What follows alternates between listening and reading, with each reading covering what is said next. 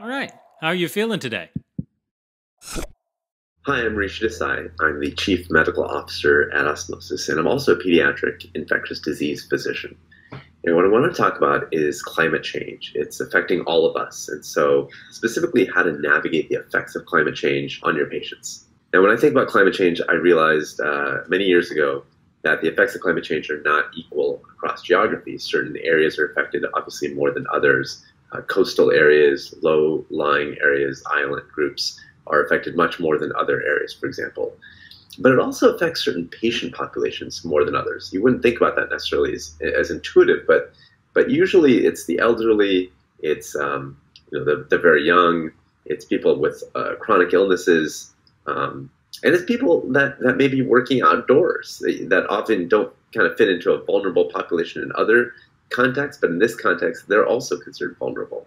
So those are the groups that are often most affected by climate change. And so whenever we're talking about climate change, I want you to kind of specifically picture those patients in front of you and how it might affect them. So the three big categories to kind of walk away from this piece are the acute disasters, right? Those are the floods, the fires, things like that. Then there's the gradual environmental changes, the slow changes that might be occurring, the slow warming of the temperatures and things like that. And then there's shifts in infectious disease patterns. All of a sudden, you've got new diseases in areas that never used to see those kinds of infections before. Those are the three big categories. And I want to kind of walk through them one by one and give you specific to-dos that hopefully will help you as you kind of navigate climate change. So let's start with acute disasters. Acute disasters would be, again, things like floods, fires, earthquakes, hurricanes, tornadoes, all those kinds of things. And let's say, for example, one of these events strikes your area. Well, all of a sudden, you've got an influx of patients that have many times traumatic injuries. And those traumas are occurring in large numbers. And where do you think those are going to go? Those are going to go to the nearest hospitals.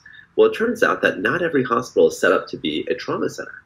And so all of a sudden, what you have is you have hospitals that, if they're not a trauma center, they've got to prepare for that. And they've got to figure out, who's going to come and take care of these patients. If they are a trauma center, they're getting an influx that they're not used to.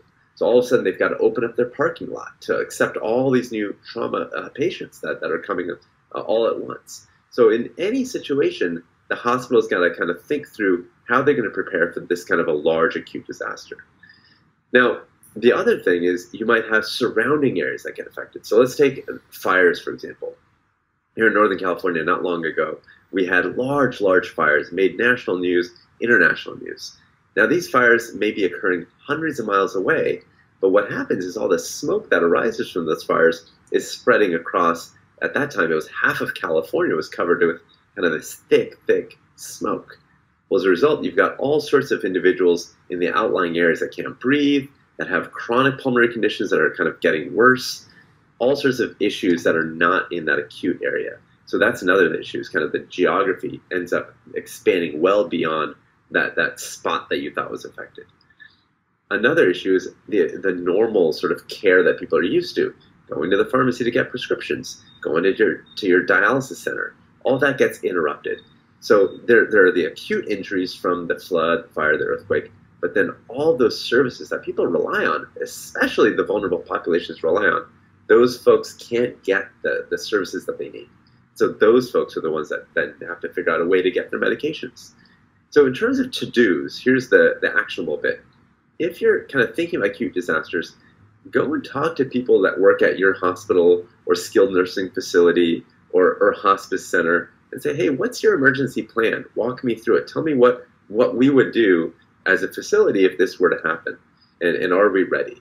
So kind of getting an emergency plan together is very important. The second thing is think about your vulnerable population. Talk to that person and say, hey, do you have a backpack of medications that you can kind of grab and go? Do you have a list of medications that you can kind of get to someone if they need to go get medications for you? Do you have all that stuff ready? And making sure that they have that kind of to-go backpack, kind of buy and exit, and have a plan in place, because again, they're the ones that are going to be more vulnerable and have to figure out how to get all this stuff together in a situation that's quite disrupted. So now let's talk about gradual environmental changes. And these are things that are a little bit more insidious. They're not the the really quick and dirty, floods, fires, earthquakes, things like that. But it's kind of the aftermath. What happens after those things occur? So let's take one gradual change. Let's take heat. So let's say it's been a long, hot summer. Temperatures are rising. Maybe it's breaking records. In fact, that is the case in many parts of the world today. In that context, if someone comes in with a complaint, let's say they come in with a headache, you might be tempted to think that it's a migraine or a stress headache, something like that. And you might give them a certain medication. You might say, well, why don't you go up on your dose of migraine medications, or go and try this medication for your stress headache or cluster headache. But you might be missing the boat, because if it's heat related and they're having heat stroke, then they need a complete different set of interventions. Maybe they need to have air conditioning because they're not very well off and can't afford it. Maybe you got to work with a social worker to kind of accommodate that. Maybe they need to be advised to find a different way home so that they're not walking through the heat, maybe taking the bus instead. A lot of these kind of things require a little bit of thought in terms of like what their day-to-day is like in the context of heat. And this might also apply to someone that works outdoors. You might say, you know what, you are a construction worker, but in the hot summer days, you got to stay better hydrated so you're not getting these terrible headaches.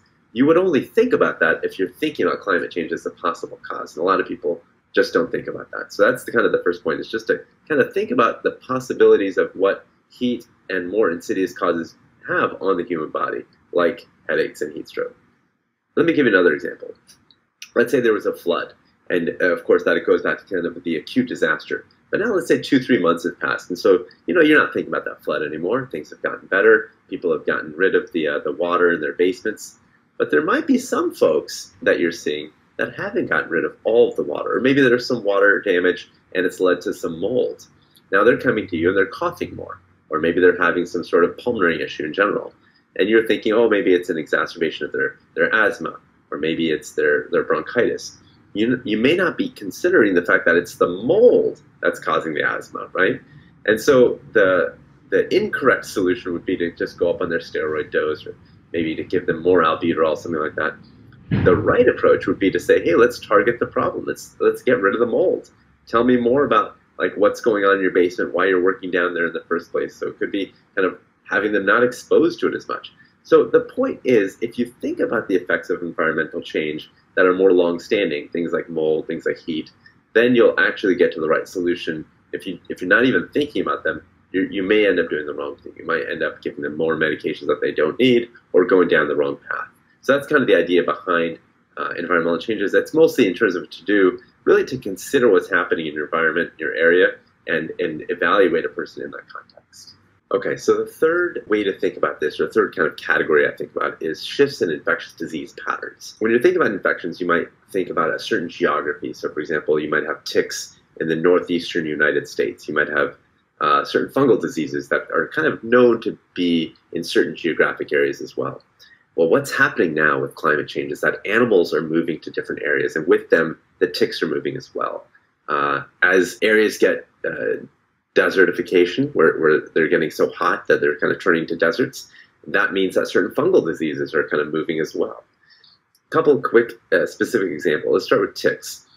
Lyme disease is well known, and the areas that Lyme disease is occurring now are different than they were, let's say, 20, 30 years ago. And Lyme is based for Lyme, Connecticut, northeastern United States. You're now seeing Lyme disease in other parts of the US. And the thought process is that, again, it's kind of moving where the animals are moving. Those ticks are now affecting more and more people. And if you're in these new areas and you're not used to seeing Lyme disease, well, this is a chance to kind of realize that climate change is affecting your patient population as well. Another example is alpha-gal. Alpha-gal is a new disease for certain physicians in the US. It wasn't known about, except for kind of very, very remote areas where the tick was found that was transmitting it. Now the tick is migrating. It's on the move. And so as a result, you're seeing alpha-gal disease in other areas as well. So the CDC does a good job of trying to keep up with this stuff. But unless you kind of keep up with your public health department and the CDC, you may not know that these things are happening. Another example here, let's take the fungus, coccidiomycosis, found in the southwestern corner of the US. California, Nevada, Arizona. Now, because of the heat waves that are going through, you're seeing that fungus in other states. people are coming in with the same conditions, pulmonary nodules, they're getting red bumps, desert spots on their legs. And if you're a physician that's not from those states, maybe you're unfamiliar with it, you may misdiagnose it, you may miss it. And so again, getting more and more familiar with kind of changing patterns in your area. So in terms of to-dos, here the key to-do is keeping up with your public health department, asking them, hey, what are you guys seeing? What should I be aware of? And the reverse, if you see something that's out of the ordinary for your clinical practice and you diagnose it, well, that's awesome, good job.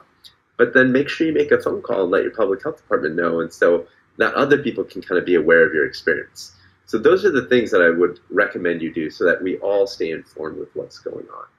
The other key is making sure that you keep an open mind and not necessarily just kind of assume that what you knew of 10 years ago or 20 years ago in terms of a differential is still the correct differential today. You know, keep up with conferences, your colleagues, etc., in terms of making sure that you're not missing things that maybe they're catching on to but you haven't caught on to yet.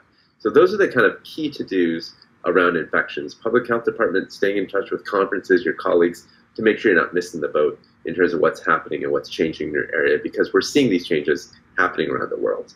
So just to recap, we've got a kind of 3 big buckets.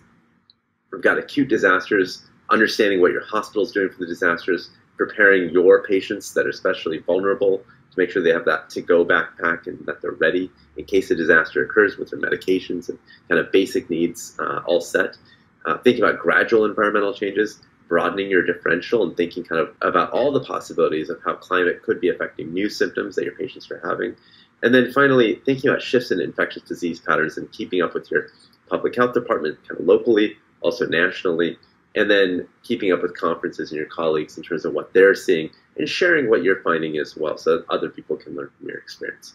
So I hope that was helpful, and good luck, and we'll be in touch soon. Bye.